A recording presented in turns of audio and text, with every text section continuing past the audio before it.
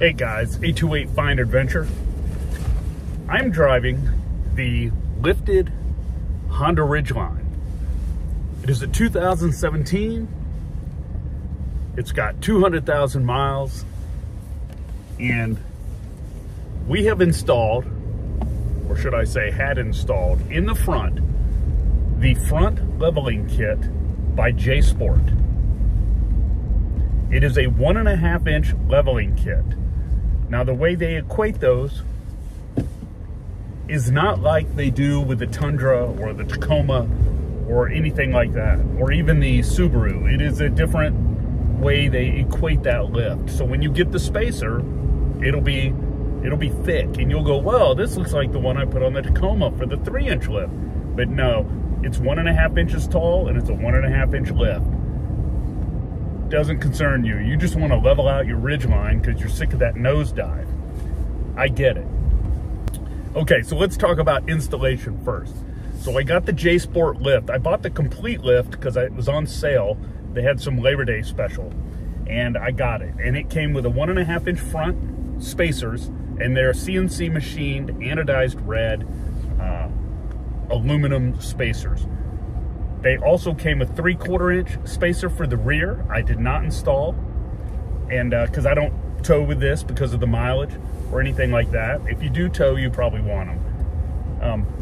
I also, it came with, so it also came with sway bar links, these, which I thought were gonna be longer, but they seem to be the same length. But they were brand new with brand new ends on them. And so I went ahead and had those installed as well. And, you know, I went to a, as for installation, I went to an off-road place.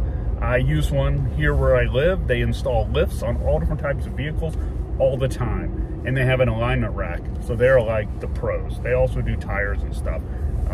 But they are the pros. They work on very high-end vehicles all the time. So find one near you if you're gonna do this. And, you know, if you're gonna have it installed somewhere. Some people have the skills to do it. I don't have the machine. If I need a machine to replace my struts and compress the spring or any of that, and I really don't have the tools or the impact drivers. So anyways, let's get past that. So I took it there, I had it installed, they did the alignment. It handles great.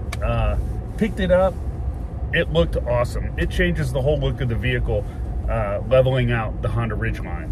Now, some of the newer ones I have noticed are looking a little more leveled, and that's great. That will sell them. I mean, there's some people who like the lower look, and there's some people who just like a leveled vehicle. And the Ridgeline leveled looks fantastic.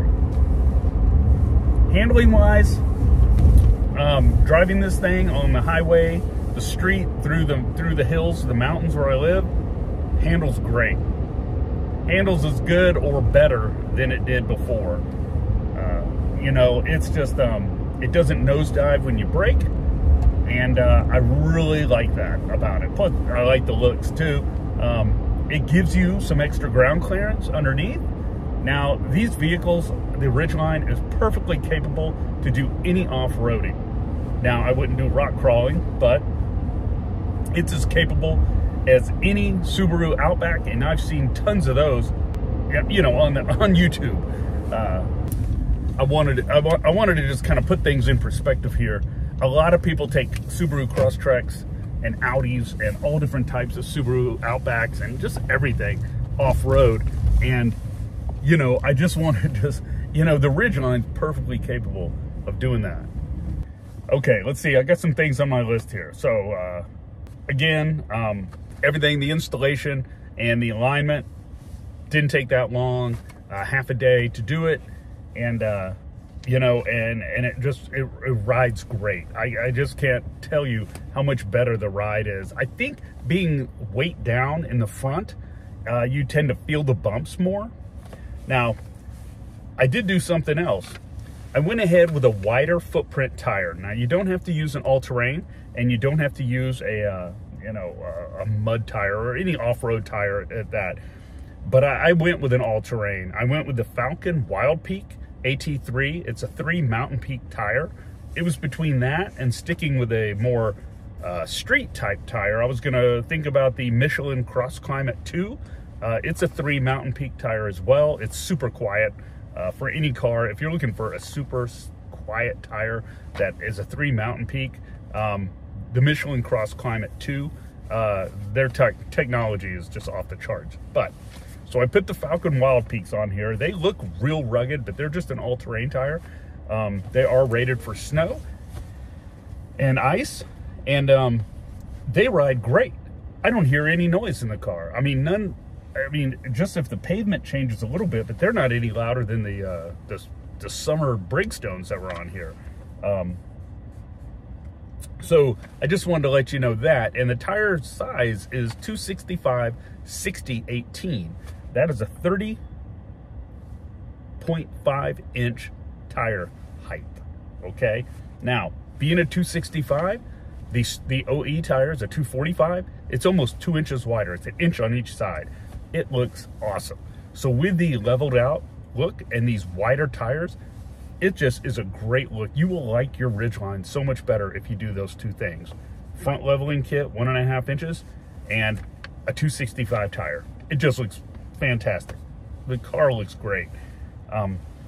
Let's see what else here. Oh, adjust your headlamps when you do this. Any lift, you have to adjust your headlamps or you'll be shining up in people's faces. Now the Ridgeline was designed to be nose down. So when you put the lift on, it's going to bring it up. It's going to shine your headlights up. So you want to make sure your low beams are adjusted. So, and your high beams, just however the headlamps adjusted. So go ahead and do that. And you can do it yourself, or you can have it done at the dealer the next time you're there. Now, so this is something I ran into. So I needed to have the windshield fixed on this. And I've been having some trouble with the windshield, the box over the cameras, the little plastic box behind your mirror. It kept coming unglued after I had the original OE 200,000 mile windshield replaced. And it was, insurance companies will not give you an OE windshield on a few-year-old car. They're just not gonna pay however much it is for OE windshield. So I went to a place, they put in their brand of windshield, which is nice. The installation was awesome. The customer service was great, but that box kept falling down and it wasn't coming unclipped. It was the double stick tape on the back of it kept coming off the windshield, and that's put on at their factory. So I took it back. They tried to fix it, didn't work. So on, had a couple more windshields installed. Okay, so everything's good now. They finally got it sorted. But in the meantime, in the middle of this, everything was working fine with all the safety stuff after the lift and everything. But this last time they did the windshield was between that, and they couldn't adjust my safety sense. And they said it was out of their perimeters, which is, I think it's just a liability thing or something. I don't even know what the problem was. So I just took it to the dealer and they took care of it. And insurance covered that. So, you know, because insurance wants you to have your safety stuff. So anyway, so it was no big deal. I just had to go to the dealer and drop it off and let them do it. Takes a couple hours for them to put it in there and be able to figure it out, you know, between their oil changes and services that they're doing. So that was all good. And let's see, I mean, I really don't have anything else other than that. Otherwise, it looks great. And with these tires and the lift, it handles and drives great. It's not rougher. A lot of people go, is this rough? Is this going to be a rough ride? No, it's not. So I showed you some measurements. You can measure it against yours. I like to take it usually to a gas station where it's really flat, or a super flat level part of the street. I only have one place in my neighborhood like that, and or I'll take it to the gas station. But anyways, so do your measurements before and after. I thought I had measurements from before. I can't find them, but I'm going to give you the measurements after. And you know, I gave you the measurements after. I haven't put the video together yet, so I don't really know what I'm saying. But so anyways, I just wanted to do this video for those who are thinking about it or hesitant or whatever. There's these overland off-road places that can do installation like this everywhere. The dealer, they told me they wouldn't do it, even though I know people who work at the dealership that have had it done. And I'm sure they did it there. It's probably some, who knows what. But anyway, so I had it done somewhere else. And, you know, there's overland places. They're all over the country now. They can do it. They make the same lift for the Honda Pilots and the Passports. And it makes all of those look awesome. And, you know, and you don't lose any of the cushy ride or any of the, you know, I think it improves the handling, but, you know, people have their own thoughts. So anyways, get that lift. You won't be disappointed. I don't know who you're going to get your lift through. I got Jsport. It looks good. Even though you can't see it once it's installed, it looks awesome out of the box, as you've seen in pictures. And, you know, just don't hesitate. Just do it. Just do it. Don't hesitate anymore. Do it and get 265 60/18 tires. Now those tires, I'm pretty sure will fit without a lift, the wider tire. There's enough room. You can't go any taller than that though. You start going any taller, depending on, you know, what you can find size tire. If you go to a 31-inch tall tire or a 31.5, you will probably have rub backing up at full lock, if not, you know, depending on how big you go, turning all the time, and you'll have to do some modifications, which can be done. So anyways, I just wanted to talk to you about this lift and how much I enjoy it and love it. I hope you do it, and I hope you get the wider tires. You'd really love it. Okay guys, let's see how much it's lifted. So to the rocker panel, it looks like 14 inches front, 14 inches rear. From the ground to the wheel tub, we've got 34 3/4.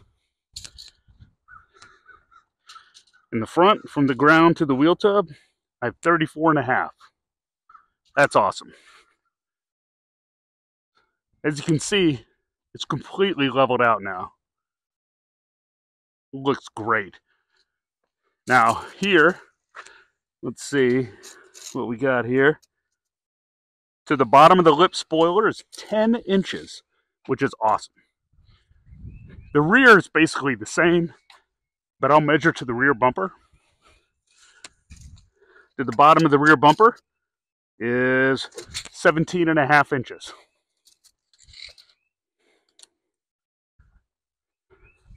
So that's a pretty good lift.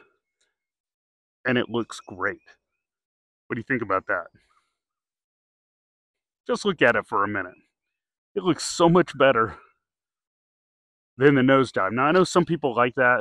It looks like the, what is it, the Holden they have in Australia?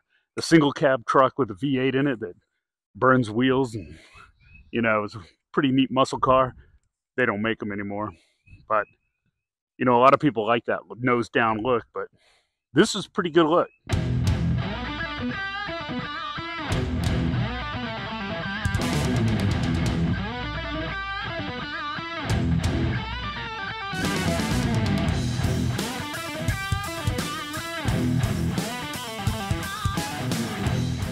And these right here light up, and they're sequential turns. I did another video on those. Well, I hope you liked that video on the Honda Ridgeline lift. You know, if you have any questions, reach out. I'll answer whatever I can about it, you know, about ride quality and stuff. Since I did not install these, I do not have any of the mechanic knowledge of removing the struts. I leave that up to the professionals, dealer, independent, with whoever will help you. And it should be pretty cheap to have the spacers installed. So, that said, if you would, please like, share, subscribe. Check out any of the merch I'm selling to support the channel. And I'd really appreciate it. And I will see you next time. See ya.